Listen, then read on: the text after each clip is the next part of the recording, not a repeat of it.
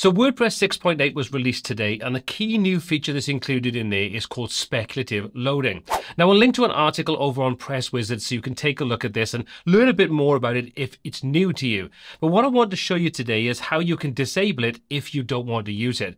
For some reason, WordPress, in their infinite wisdom, have decided this will be on by default, and they've given you no easy way inside the WordPress dashboard to disable this function.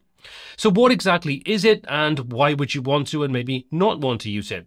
Well, speculative loading basically means it's going to look at the page that a logged out user lands on, look at some of the links on there, and then guess what you're going to click on next, and then it'll automatically load the assets for that page or pages in the background.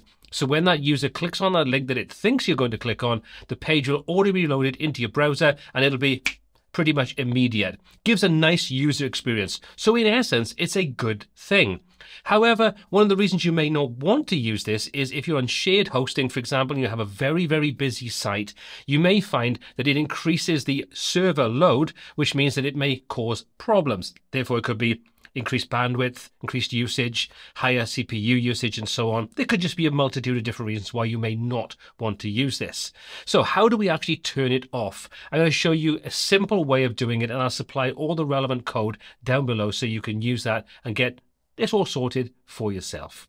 So probably the easiest and the safest way is to use a code snippet plugin. However, if you don't want to go down that route, as long as you've got a child theme installed for the website you're looking at, you can go into there, open up the functions PHP file, and add this code to the end of that file. However, for peace of mind, and if you're not really comfortable doing that kind of thing, a code snippet plugin like Fluent Snippets, which is totally free, is probably the easiest and safest way to do this. So all you need to do is go to the dashboard of your website, go to the plugins, download and install Fluent Snippets, totally free. And then you're going to come into the Fluent Snippets plugin.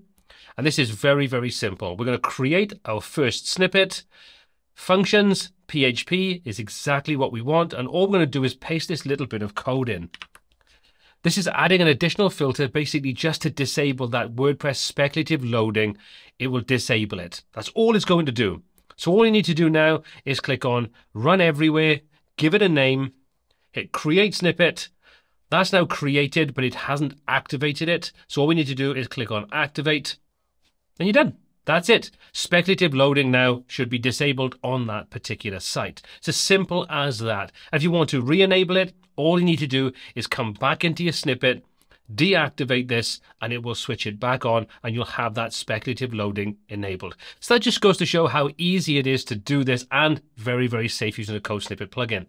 If you want to learn more about 6.8 and what else it brings, check out this video next. It's going to get you up to speed with the key changes, including what we've covered in this video.